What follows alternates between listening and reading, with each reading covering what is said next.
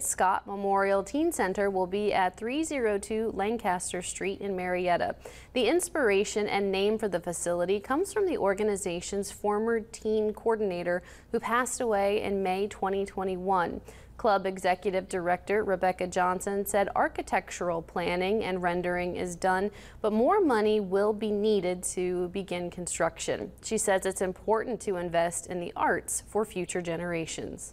This gives kids not only an avenue where they can express themselves, give our team somewhere to hang out, they get homework help, they get snacks, but then they can learn about the music industry, expressing themselves, writing, publishing, and all the different aspects that go into it. Something the experts would know more about than I would. Johnson says it will cost over $1 million to make the Teen Center a reality. Events and sponsorship opportunities are being utilized to reach their fundraising goal.